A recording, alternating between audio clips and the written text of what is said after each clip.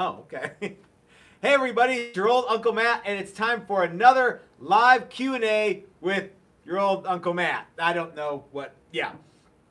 Anyway, as you know, we're kind of modifying the way that we do Thursdays here, and we still want to have live Q&As.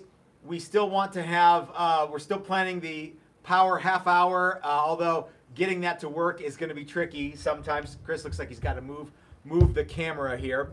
Get a little closer so everybody can All right. C and B.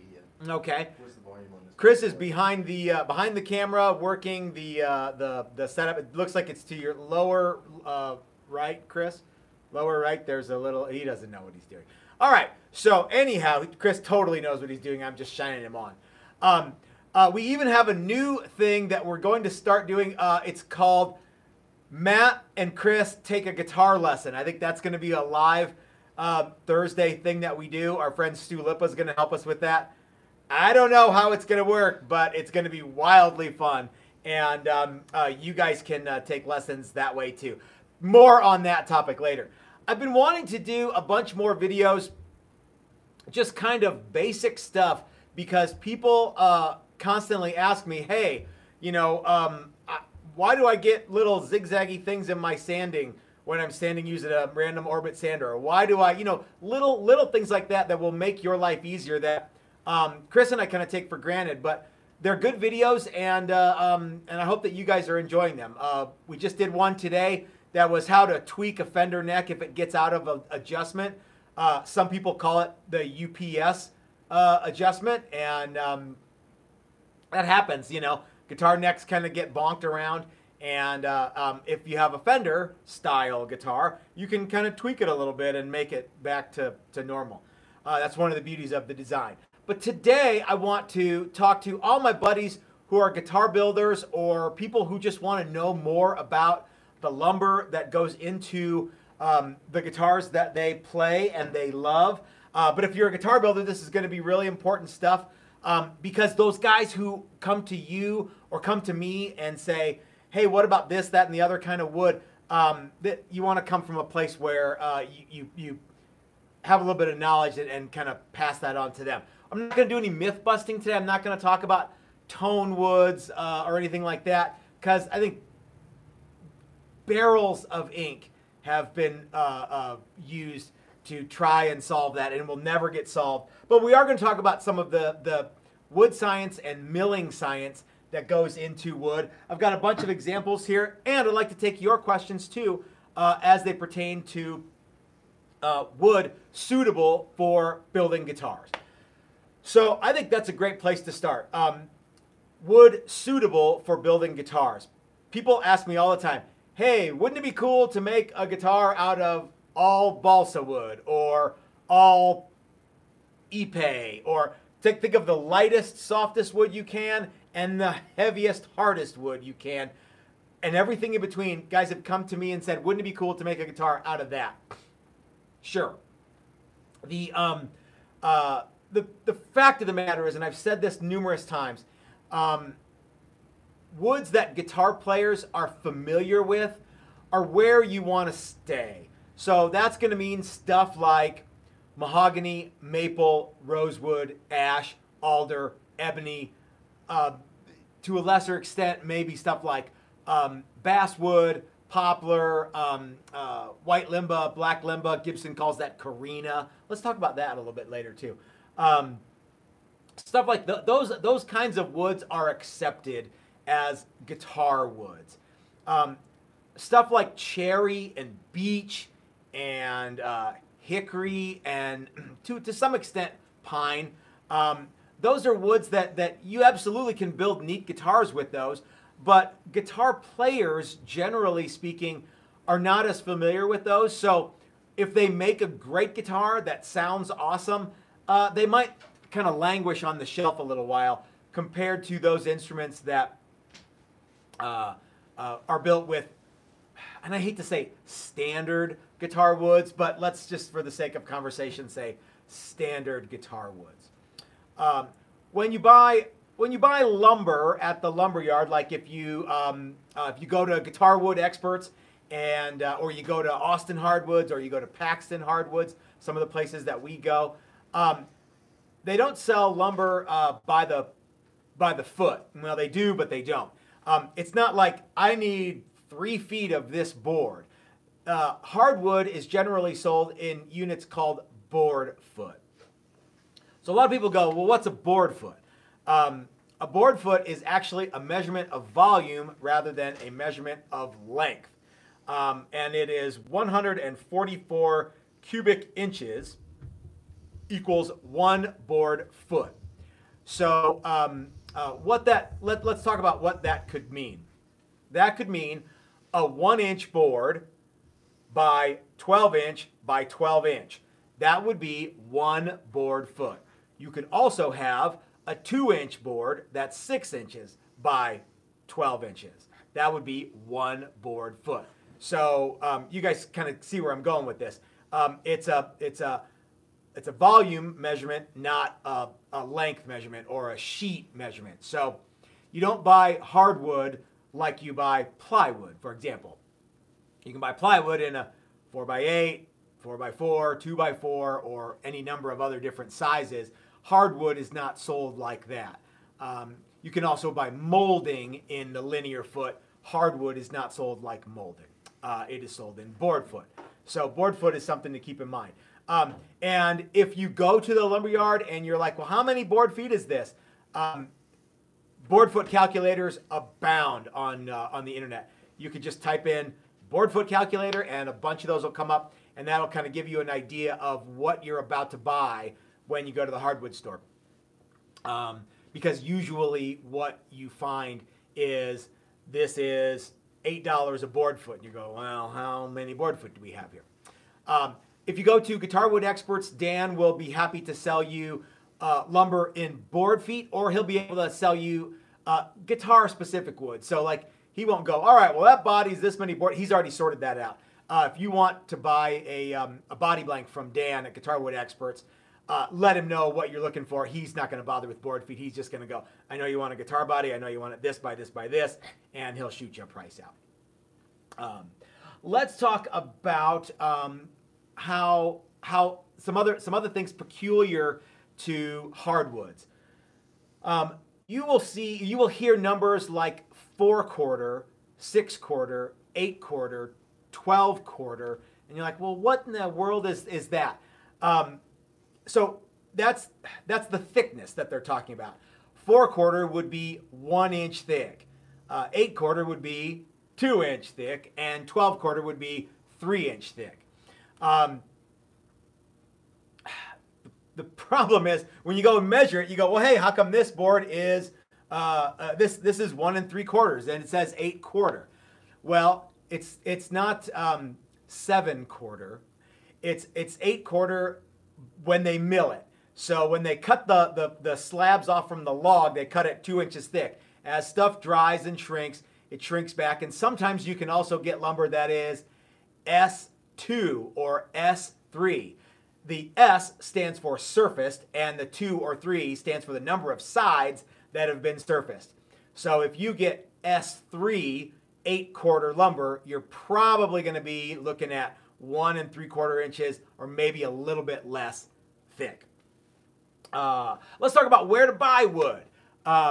Guys, if you have any wood needs, make sure that you go to someone who is reputable and that you can trust. We've all seen that hog shit maple that is still sitting over there from that guy. And if you've never heard of the guy and he like demands cash and you know what I mean, and nobody else has ever heard of him, I would say don't buy lumber from that guy. If you've got a guy that you trust, or if you've got a lumberyard where you can go and see it, if you're lucky enough, like Chris and I are, where we have a couple different lumber places here in town, we can actually go, see and touch the wood that we're about to buy. If we have something that we need, like a specialty item, always go to Dan from Guitar Wood Experts, because we've been working with Dan for years. He's never, ever let us down. He's a super cool guy. Check out Guitar Wood Experts, and if you look below, you can get a little bit of a deal, too. Let's see. Is there any questions yet, Chris, before I jump into this kind of deep dive into this thing? No. Okay. Can you discuss how you come up with board foot? What if you were to try and figure it out on your own? Yeah. I never, ever, ever just like look, unless I go, this board is 6 inches and by 2 inch, and that means for every foot, that's 1 board foot. I always bring a board foot calculator with me, which is really just your phone and board foot calculator, and you can type it right in. It's the easiest thing in the world. It's so easy, even I can do it. Times width times height. Times height. Yep. Divided by 124. 124 or 144. Yeah, 144. 144. That's right. Yeah. Remember, guys, a board foot is a measurement of volume, and 1 board foot equals 144 cubic inches. Correct. Okay, that's 1 inch by 12 inch by 12 inch, or 2 inch by 6 inch by 12 inch, or 3 inch by 4 inch by 12 inch. You get what see where I'm going with that? Yeah. Those are all 1 board foot. Okay. All of a sudden, I can't remember what a gross is. 136. Yeah. 144. 12 times 12 is 144. Sometimes if you go to a lumberyard, they'll have like how many board feet are in the board you're about to buy. That makes life easy. But always check, especially if you don't know. Okay. Good prices, by the way, for wood vary from state to state. So, like we buy mahogany, we spend about $8 to $9 a board foot. In some places, it's considerably more, and in some places, it's considerably less.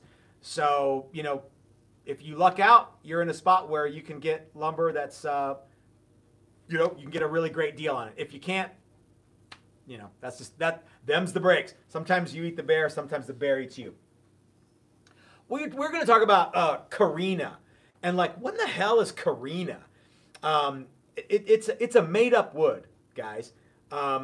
It's not a made-up wood, but it's a made-up name for white limba. This is a piece of white limba. Gibson would call this a piece of Carina. It's kind of like it's like mahogany. It's kind of this yellowish grain structure, very similar to mahogany. I don't have any idea why Gibson called this Carina back in the day. Someone probably knows, and they will chime in. You can probably hear them typing in the answer right now. But if you go to Austin Hardwoods, or if you go to Paxton Hardwoods, or if you go to Dave's Hardwood where you live and go, I want some of that Carina, they're not going to know what you're talking about. In fact, if you ask for white limba or black limba, they still might not know what you're talking about, because you don't encounter this stuff very much anymore.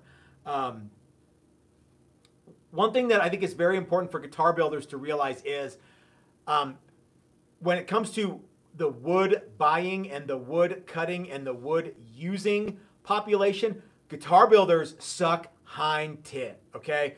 Furniture makers use all the best stuff, and they use all the good stuff, and they're the reasons the furniture industry kind of set the tone for how much wood costs and what wood is popular. So sometimes you can find white limba.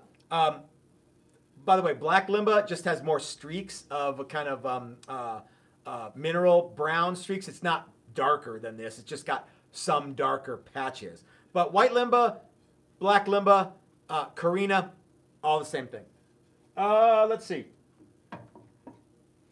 And I think that's funny. Like we did a video once where we called poplar Black Leary, and we tried to fool some people with that. I think we did too. So let's talk a little bit about why you would want to have a specific kind of wood.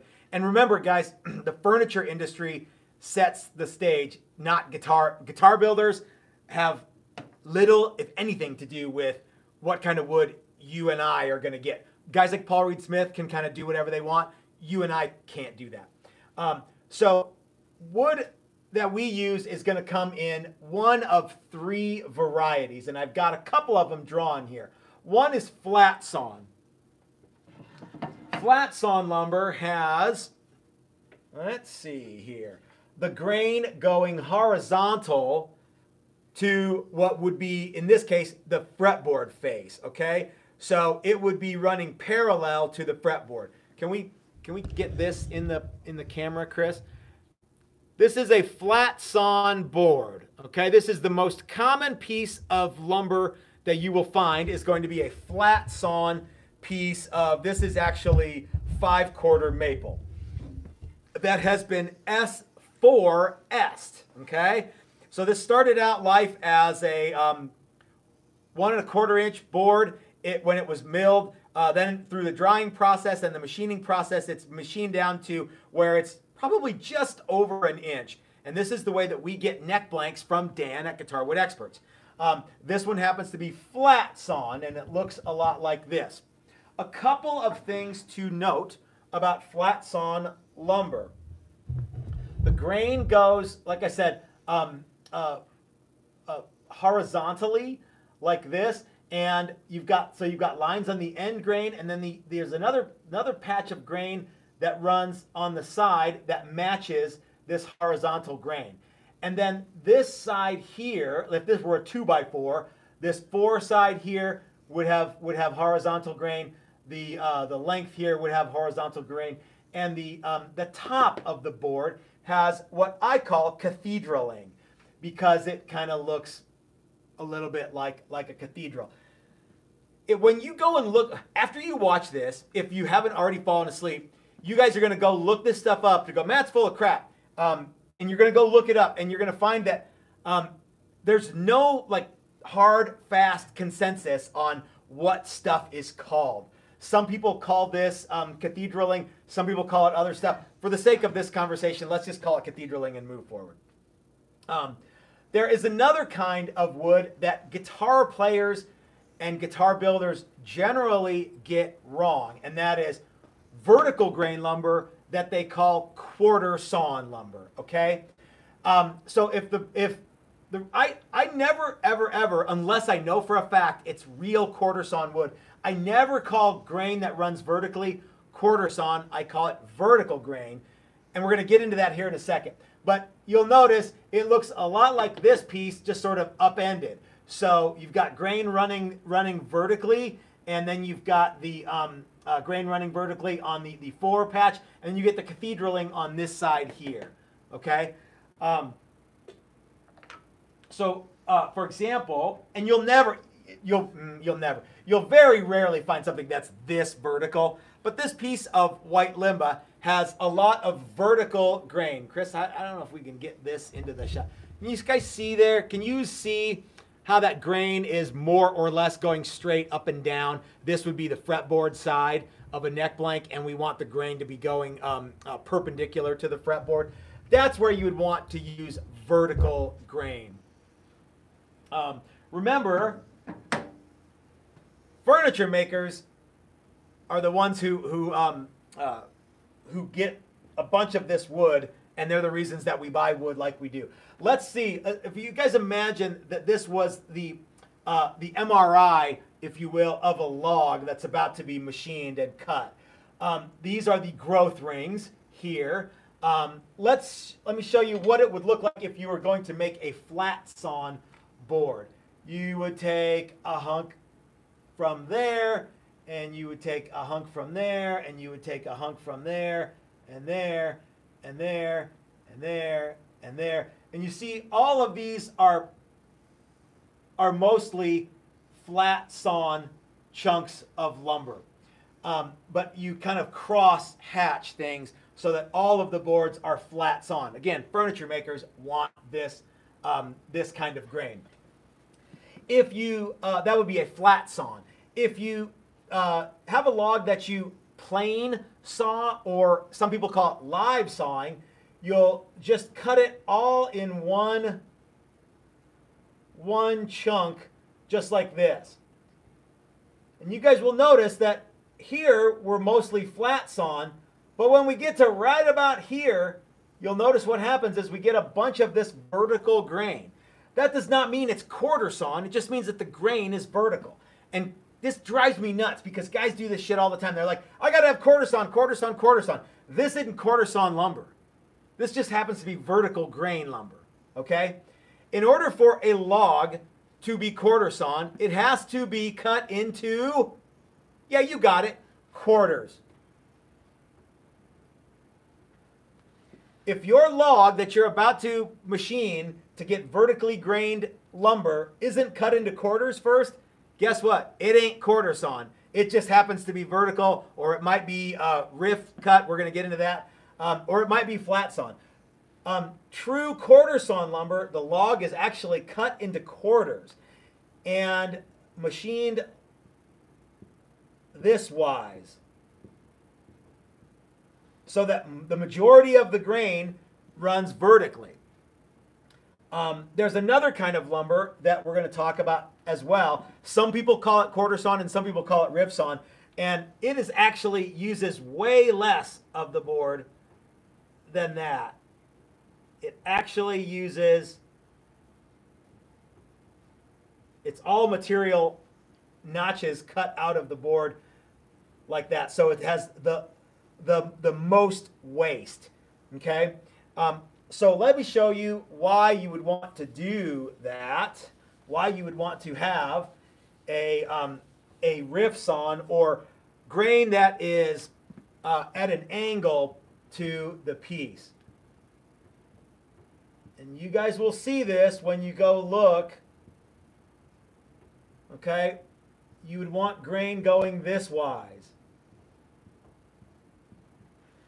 The reason that you would want that kind of grain is so you don't have any cathedraling, and you've got nice straight grain on all sides. Guitar makers don't necessarily care about that. You know who cares about this? Guys who make chairs and guys who make tables, and they want the legs to look the same on all sides. I've got a hunk of maple right here. These will eventually become neck blanks. This is a flat sawn piece of maple, but I got lucky and I got a little bit of this riff sawn material in this board. You can see it here. Okay, see how that grain is pretty straight, and it's pretty straight on the other side too. And when we lay out headstocks, we're going to lay this out such that we have as much of this. Hold on, let me get the other side here. We want as much of this angle as we can get. Now you see, this is still a flat sawn board, guys. But if you just use that part right there, it starts to look a lot less like flat sawn and a lot more like riff sawn. Okay, and you can find this stuff when you go to your lumber yard and source your material. Will you hand me that yardstick there, Chris? Back in the old days, people would demand for musical instrument necks vertical grain because they liked the way it looked, or even quarter sawn. But let's just say vertical grain, because they liked the way it looked and they liked the structural aspects of it. If you imagine this is a piece of grain, it is very easy to bend this way. And so this is what people get told a lot on forums. You don't want flat sawn because it'll bend like this. You want vertical grain because it won't bend like this. It's harder to bend. Well, remember, whether it's flat or vertical grain, it's easy to twist it along the axis of the piece. Okay, so we use truss rods. Truss rods will prevent this bow here. Most fender necks these days are made with flat sawn lumber. If you can get vertical grain or even quarter sawn, you're going to pay a premium for it because you're going to use a lot more of the tree is going to be turned to scrap to get true quarter sawn lumber or riff sawn lumber. So we'll fight this with a truss rod, and if you just like it and you're willing to pay for it, then that's cool. If you don't want to pay the extra premium for it, it's not a big deal. Like I said, the adjustable truss rod is a thing and has been a thing for many years. So don't sweat the vertical grain versus flat sawn unless you just like the look of it or you just want it, because then, you know, happy meal for you. You just get whatever you want. Did we lose everything, Chris? No, we're still good here. All right. So he's bashing my computer. Bash.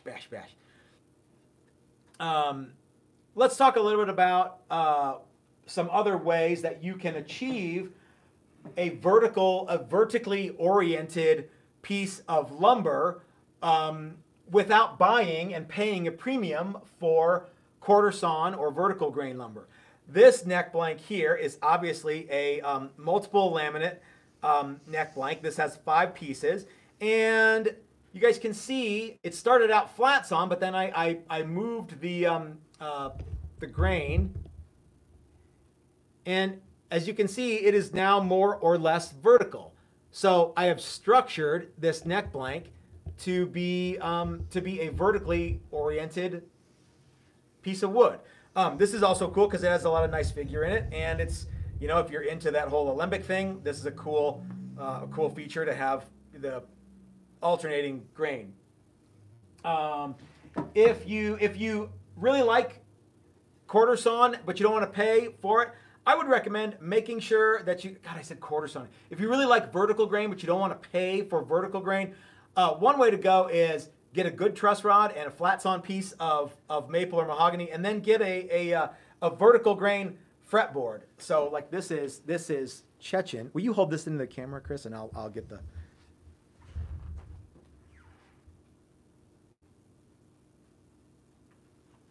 Okay, so this is a cool way. This is probably what you'll see more than anything these days, is a flat sawn maple fretboard or mahogany, and a vertical grain fretboard with a good truss rod. Okay. Chechen is? Chechen is also known as black poison wood. There you go, Driddle. Yeah, and it is the good stuff kids go for. Hold on, I got to move my visual aids. Vertical grain and black poison wood? Uh-huh.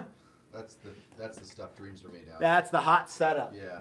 So yeah, guys, words matter. So try to incorporate vertical grain into your vernacular more than quarter sawn, because not every vertical grain piece of lumber is quarter sawn, and not every quarter sawn piece is vertical grain either. Sometimes you'll get this this rift sawn style piece here. And when you go to start looking this stuff up, there's terms being used interchangeably from website to website. No one really seems to know, you know, there's no mill spec for what this is. At what point does a flat sawn piece turn into a vertical grain piece? At what angle? Yeah, well, so remember we showed you guys here. As you go, if you're live sawing or plain sawing, it's very easy to get this vertical oriented grain sometimes from the same piece of lumber. You know what I mean? Yeah. You can have some stuff in the middle that's totally flat, and some stuff on the ends that's more or less straight up and down. Cool. So guys, that's all I wanted to tell you about. But if you guys have questions, I'd love to hear them. So, is there such a thing as too many laminations in a neck?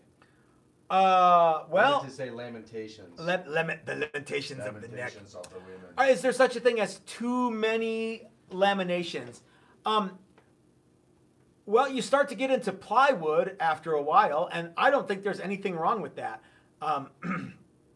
You know, we made a guitar out of solid. Well, it was just a bunch of plywood glued together. We even glued the neck out of plywood. The Kubicki X Factor bass was I think like 40 laminations of maples and things, and it looked like a hunk of plywood. And those are awesome guitars. Well, they're basses, but they're bass guitars. So I would say no. There's no real downside to using laminations, but it's sort of like making a guitar out of butternut. It's not like people are going to go, what in the hell is this? You know what I mean? I think generally speaking, the fewer pieces of wood that you use, the more apt you are to impress upon guitar builders that it's a guitar they want, unless they just happen to be, you know, really into Stanley Clarke. So, and I think multiple laminations are cool, but we rarely, if ever, use them. Yes. What cut gets flame in quilt maple? All of it gets flame in quilt maple. So, for example, let's look at a couple hunks. This piece is flame, and so you can see flame here, right? And you can see flame here. So where's my eyes? There's a billet of flame maple down there, Chris. Would you grab it under the? Yeah. So see, guys, there's flame right here. I think I'm in the camera. I'm not sure. Dang. Yeah, you're in the Okay. So there's flame on this side, and there's flame on this side. So you see that the grain is flats on here, and is vertically oriented this way. And you get flame on both. So let me show you on a billet what that looks like. Yeah. That is my hand. So this has a bunch of flame on the flat part. See, so this is flats on and has a bunch of flame on it. It will have flame. Well, you can't really see it. You can see it here. These are saw cuts, but there's also a lot of flame in this. What you're really looking for is a lot of people don't want this cathedraling in their tops. They want this stuff. They want this nice straight grain, which you get if you use vertically oriented material, whether it's flame or quilt. I got a hunk of quilt. I do.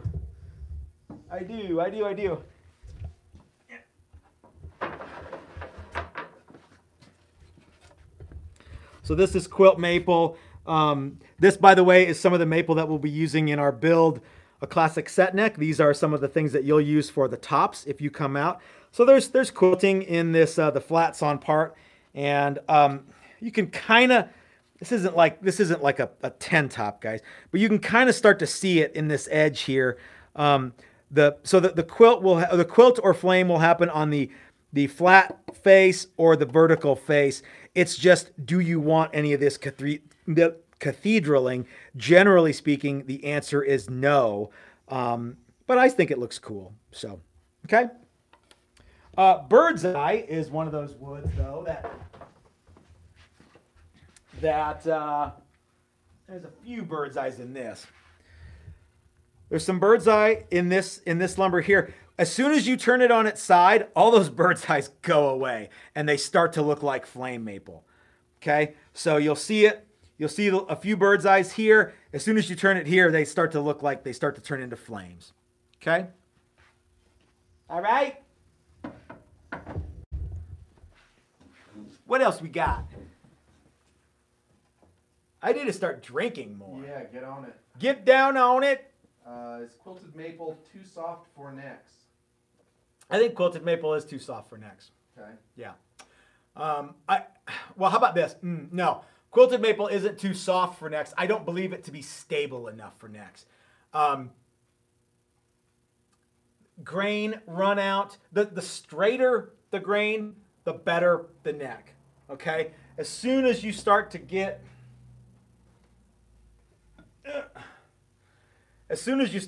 stuff like this in necks, it can turn bad really fast. So select your lumber with as little run out as you can get. And what I mean by run out is you don't want stuff, if this is you want this to be your strings to be in a straight line, you don't want grain going this way at an angle. You want it to be straight. Okay? All right. And guys, you don't need to go to a fancy wood place. If you go to Dan at Guitar Wood Experts, he's going to sell you a bunch of good stuff. But you can go to a local hardwood supplier that specializes in furniture, and it is possible to find good stuff there. If you have one in your neighborhood and you want to check it out, by all means do so. Anything else, Chris? I don't think so. All right. Not that pertains to wood.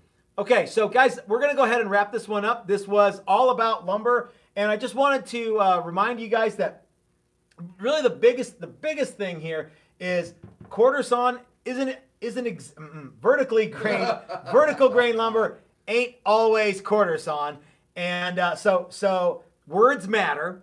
So stop using them interchangeably. And I'm just as bad of an offender as everybody else. So if you want vertical grain, great. You're going to pay a premium for quarter sawn material, and it's going to be very, very rare to find any quarter sawn material at a local hardwood supplier, even if you have a big hardwood supplier. So, for example, there's a place here in town called Austin Hardwoods. It's gigantic. They have racks and racks and racks of lumber. They have a bunch of exotic stuff too.